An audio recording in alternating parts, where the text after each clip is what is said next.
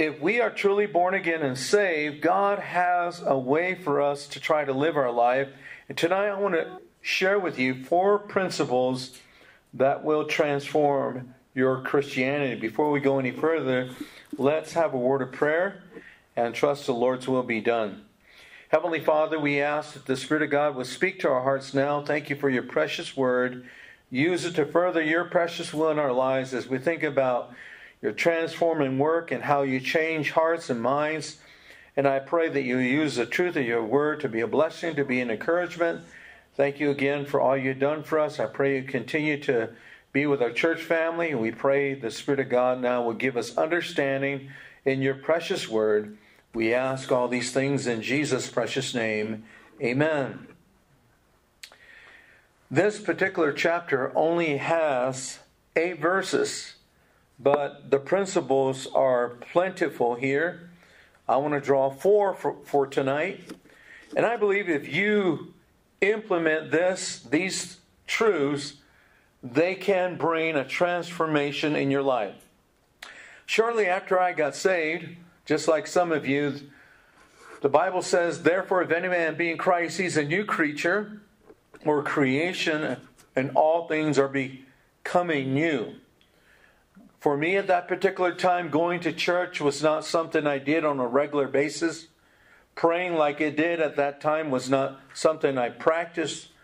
But I have learned by God's grace and mercy that you can be saved and live a Christian life that is mundane. There's no zeal, there's no joy, and there's no purpose. I believe the principles can guide and direct and also just stir up your hearts on general purpose. Here's the first principle I want to share with you, and that is you must give God singing and praise. You say, well, that's what we've been studying, right? That's the idea in the book of Psalms. They are words to sing. They are messages that come to the heart of a person. But look at verse 1. Psalm 100, verse 101, verse 1. I will sing of mercy and judgment unto thee, O Lord, will I sing. I'm not going to labor this particular point, but let me just read 2 texts. You don't need to turn here. Psalm 30, verse 4, a verse we looked at previously. Sing unto the Lord, O ye saints, and give thanks at the reverence of his holiness, or the presence of his holiness. Psalm 149, verse 5. Let the saints be joyful in glory. Let them sing aloud upon their beds. In the previous message in Psalm 100, we're reminded to enter his presence with thanksgiving, into his courts with praise, and be thankful unto him and bless his name. Now, don't answer out loud, but have you sung a psalm between the last time we met? That would be for us last Sunday, right? And if we don't get in this practice or this on-purpose idea of having a song, then I would encourage you, as we have before, grab one of the psalm books, and it's good medicine for anyone, and that is learn some of the songs. If not, go online, go on your phone, and the song we just sung just a moment ago, faith is a victory, faith is the victory, oh glorious victory that overcomes the world. Singing, let me just share 3 thoughts about singing. Singing helps you stay loyal to the Lord. Secondly, singing helps you endure life's challenges. Boy, when things get rough, and they can at times. Thirdly, singing can help you restore the fact that you were saved by the grace of God. Sometimes a life in general can take away some of the experiences that we reflected upon, and we need to go revisit those experiences. So number 1, give God singing and praise. Secondly, go all the way for God. This is found in verse 2. I would behave myself wisely in a perfect way. Or when wilt thou come unto me? I will walk within my house with a perfect heart. Who is writing this psalm? It says a psalm of David. Who was David? David was a king. And he says here, I will behave myself wisely in a perfect way. Now, when the Bible uses this word perfect in the first verse and in the latter part, it actually has two different meanings here. The first refers to that of turning your heart completely to God. You know, sometimes as Christians, and I have to include myself in this, is that you might not totally live for the glory of God. That means your heart needs to turn to God wholly and fully. That's the idea of the word perfect here. Have you ever done a combination on a lock, and you have to turn the combination one way and then turn it the other way and turn it back to the last number on those old combination till you got the right number, and if the keys line up, and then you can open up the lock. Well, God likens our heart to completely turn all the way towards Him. As a king, David is surrendering in a sense. He's not following God as a leader half-heartedly, but wholeheartedly by turning his heart to God. I will behave myself wisely. How? In a way of turning myself to God fully. That's the idea. Oh, when wilt thou come unto me? Question. David associated obedience with the idea of the presence of God. If we only want to listen to God sometimes and not all the time, would you say you're following the Lord wholeheartedly? If we only want to listen to God on Sundays and Wednesdays, or do we want to listen and have a heart turned to Him all the time? Kings needed wisdom. Kings needed to behave themselves wisely. And so David understood this idea of being real, being authentic, and having the blessing of God meant to obeying what God has to say. Let me read to you a quote. This is a quote by Morgan, a man who preached the Word of God, comments on things in Scripture. No man is able to make the city in which he dwells anything like the city of God, who does not know how to behave himself in his own house.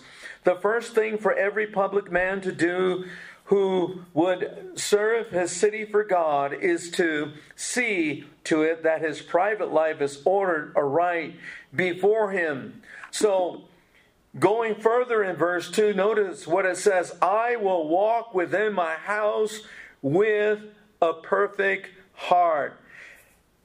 I know that I can only speak for myself, but have you ever played church in church? Gone through the motions? And I think this needs to be preached over and over again. True, authentic Christianity begins in our own houses. Not while others can see us, but here the psalmist says, I will walk within my house with a perfect heart. Very important. And in this idea of walking with his heart turned, what is he turning his heart to? We talk about God, we talk about the Lord, we talk about Jesus, but what makes it practical? Here it is, the very Word of God. We turn our hearts to the truth of God. Christianity is about yielding our life to Christ and to the truth of Scripture. So this will be important for us. Who gives wisdom? God gives wisdom. Where is wisdom found? In the Scripture, in the counsel of His very Word. So go all the way for God. Give God singing and praise. Number 3, and this is where the meat of the message is tonight. It's found in verse 3 and 4. Guard your heart and your mind. Guard your heart and your mind. Notice what he says. I will set no wicked thing before my eyes. The word wicked there means worthless. It means unprofitable. I will set no wicked thing before mine eyes. I hate the work of them that turn aside, and it shall not cleave to me. A forward heart shall depart from me. I will not know a wicked person. Now, this becomes very interesting because when you look back in the Old Testament days, people would give themselves to idolatrous things, idol worship. There would be things that the king would see. We know that here in Psalm 101, we wish to God that we could say that the psalmist lived this consistently, but we know, according to the Word of God, that he made choices that impacted his life. Remember Bathsheba? Somebody said it doesn't hurt to look, and I would differ with that. To dwell on something. Some people would, say that if they looked and glanced at a woman that they were sinning. I would disagree with that as well. What I mean was, it's not a sin to be tempted, but you don't want to put your place in a position of temptation and make those kind of decisions that you become vulnerable. And, sometimes circumstances are out of our control. But getting back to what it says here, I will set no wicked thing before mine eyes. I'm sure you may be aware of that. Maybe you read a lot of report in preaching and teaching the Word of God. I come across a lot often since the internet is in full blown. Pornography is a major problem in our country and in the world because the access to the internet is pretty easy. And there can be some evil things that are on the internet as well as good things. This week I was fixing our treadmill. I don't know how to fix treadmills, but guess where I went? I went to YouTube and I found out how to change a belt on the internet on YouTube. It's not done yet. It's still sitting there. I'm working on it. But let me give you a verse. Write this verse down. Job 31:1. It says, I made a covenant with my eyes. Why then should I think upon a maid? I have the idea at this point in time in his life that the psalmist David, the king of Israel, made a covenant with his eyes. He said, I will set, that's a decision, I will set no wicked thing before my eyes. In other words, he's positioning his heart and mind such that he has purpose that he will not put himself in a position of sinning and discipline and transgressing the laws of God. Chuck Swindoll once said this, none of us are far from a fall. We're all sinners. We're one decision away from the beginning of a weakness that could lead to a habit that could lead to a fall. 1 Corinthians 10:12 says, wherefore let him that thinketh he standeth take heed lest he fall. By the way, I've learned this in life in general now that I'm a Christian, that if I pay too much attention to something, that it will have an impact, right? For example, what I think about will affect my heart and mind. The Bible says, think on the things that are pure and honest, of good report. If there be any virtue, if there be any praise, think on these things. The Bible encourages us to abstain from all appearance of evil. And may I say, abstain from anything you see that is wicked and those things that are not right for you. What enters into the eye gate affects our lives, affects our mind. And the Bible reminds us, according to the book of Corinthians, cast down every thought, every imagination that goes against the knowledge of God and bringing them into captivity. Have you ever had like a dog that running loose, running wild, and you have to corral it? Maybe you got the old dog, the dog leash?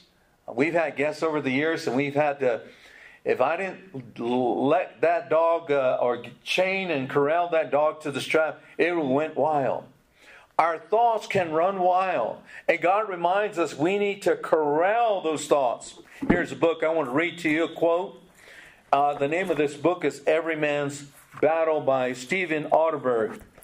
This is very serious thing that's going on in our world because of the internet. Used to be that, I remember when the internet first came out and Christian authors such as Dr. James Dobson and all the marriage counselors were saying, if you have a computer, you put it in the living room because that's where there's public accountability by the family.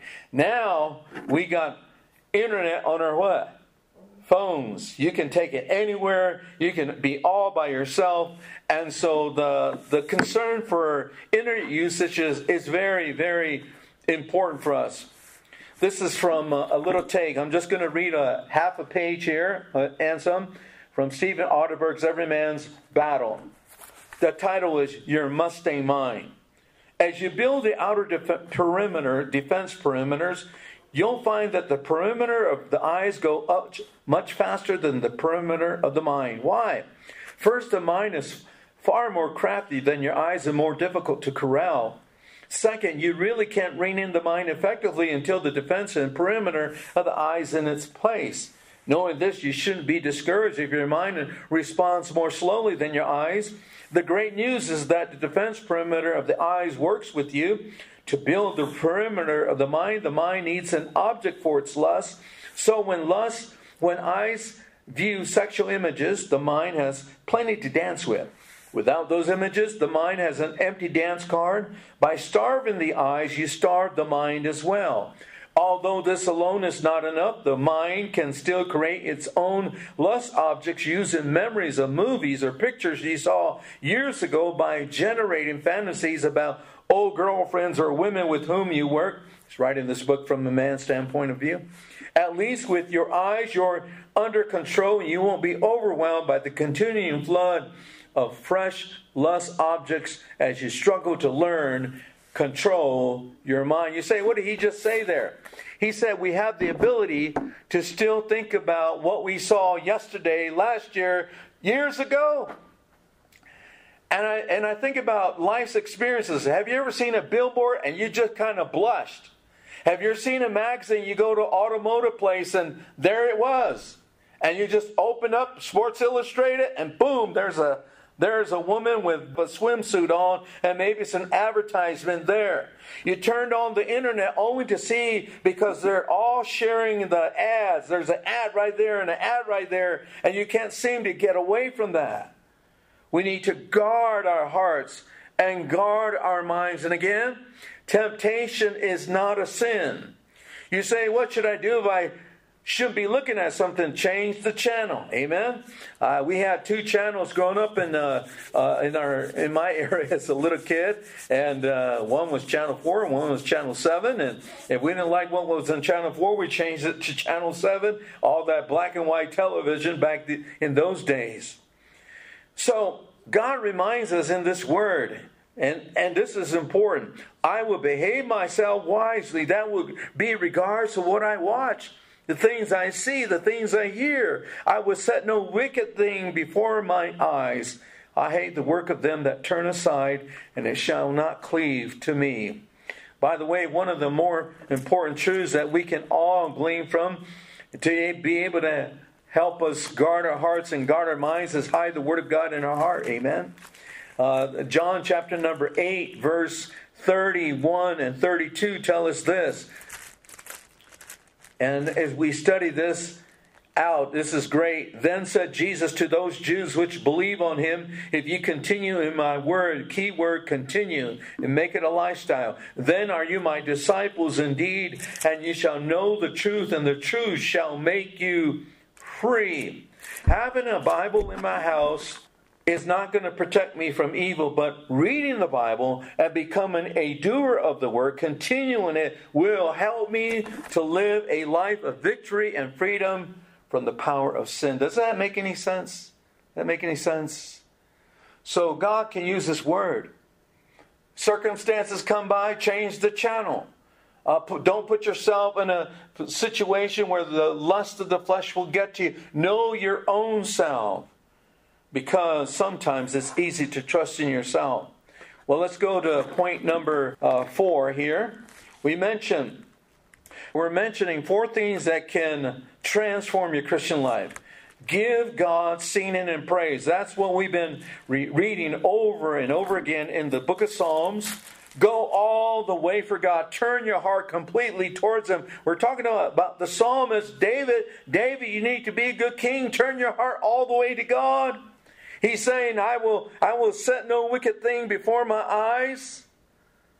Reminds me of when the kids were small and One of my daughters brought this to my attention. I don't know if you've ever seen Wizard of Oz. You know that lady, the Wicked Witch, the lady with the green face, that was a terrorizing moment for her. She still remembers that. And that we didn't have television back then. We just watched those VHS Disney films, and that was traumatic for her, according to what she said.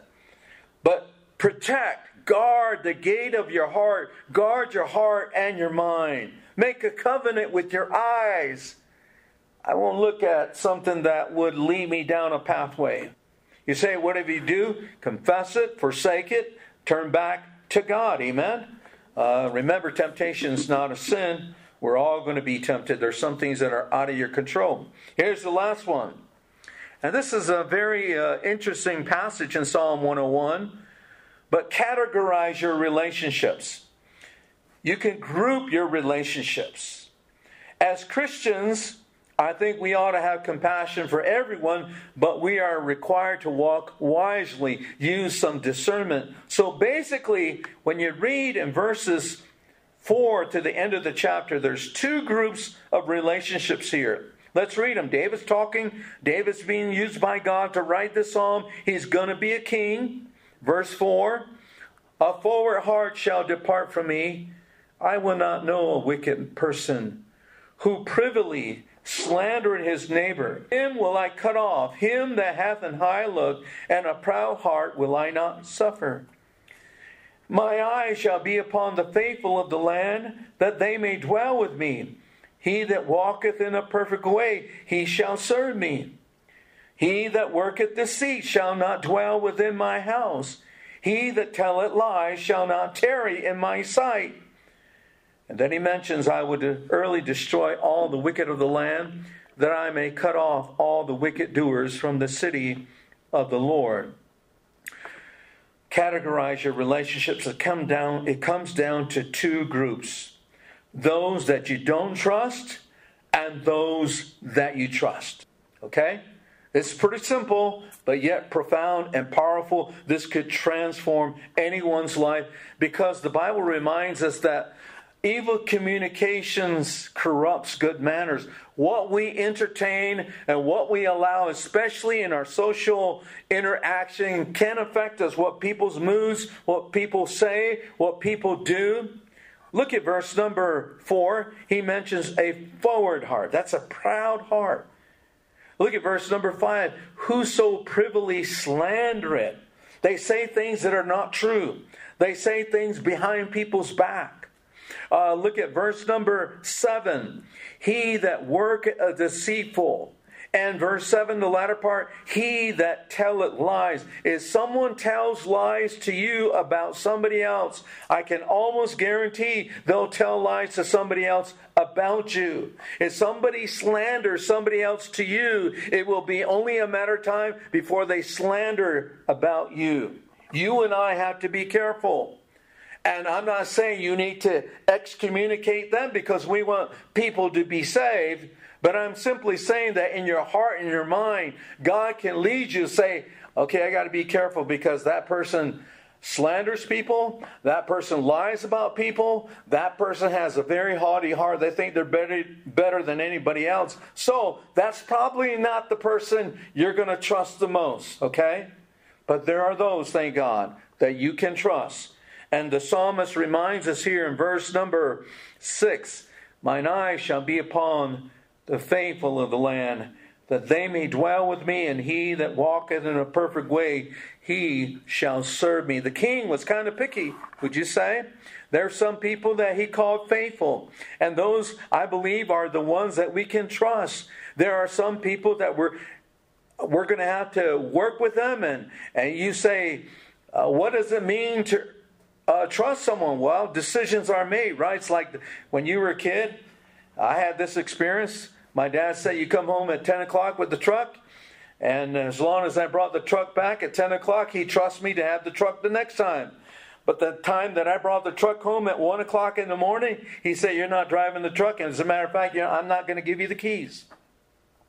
If your mom and dad can give you $10 and say, go after 2 loaves of bread, and the first time you bring back all the correct chain, and they say, $10 I can give you to go get 2 loaves of bread, but the next time you give them only $1, and you say, what happened to the rest of it? I don't know. I thought I put it in your purse and you lied about it. Next time they might just give you $2 and not 10 and say, I can't trust you with the 10 because you didn't bring back the rest of the money. Stuff we all deal with, and God in a similar way wants to trust us with more per se. God wants to trust us with His wisdom. God wants to trust us with relationships. God wants to trust us even with material goods. But He sees it all. And like the great king He is, the eyes of the Lord are in every place, beholding evil and good. The psalmist reminds us, my eyes shall be upon the faithful of the land. This is the group that He trusts. These are the group that He's inspired and encouraged by, that they may dwell with me, and He that walketh in me. By the way, for anyone that we can't trust right now, trust can be earned and trust can be worked with, and thank God for that, because that gives everybody hope. There's a starting point, and we thank the Lord for God's grace, even for those moments in our own lives.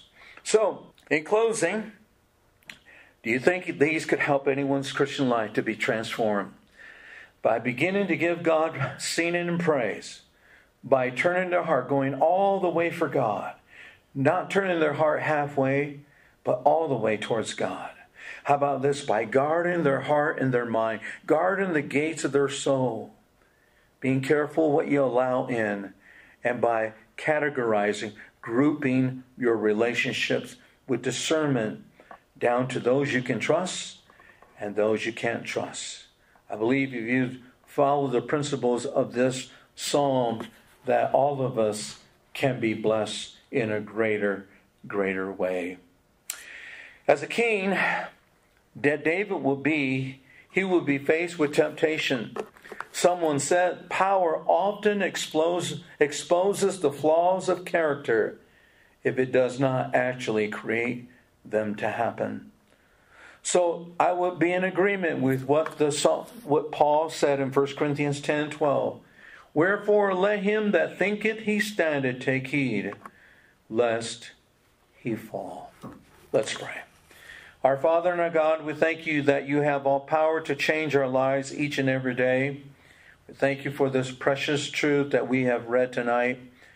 And I pray that, Lord, you'll help us to continue to sing praises, continue to honor you with singing, honor you with our praise and thanksgiving. I pray that we'll not wait till the next church service, but God, in our hearts will willingly do so each day, for you are worthy. And God, for the truth that we have and to hold on to, help us to turn our hearts completely to it, to yield to the Scripture, and Lord, to the Word of God. Thank you that you promise you will never leave us nor forsake us. Thank you to the power of the Spirit of God. You are working your perfect will in our lives. And oh God, help us to be careful, Lord, to not focus upon things that are worthless, things that are unprofitable, things that are useless and evil. Help us to keep any wicked thing before our eyes. Rather, Lord, help us to focus on those things that are profitable, to dwell on the things that are right. Lord, to pay our attention to you and all your goodness. Now, God, we ask that you would give us discernment, even as a king would, and how he would discern between those that will lie, those that will slander, those that will be proudful, and those that will be faithful. God, I know you work just like this, and I pray that you'll help us to be faithful in the smallest of things. And Father, we'll give you praise. Use us this week for your honor and glory. Amen.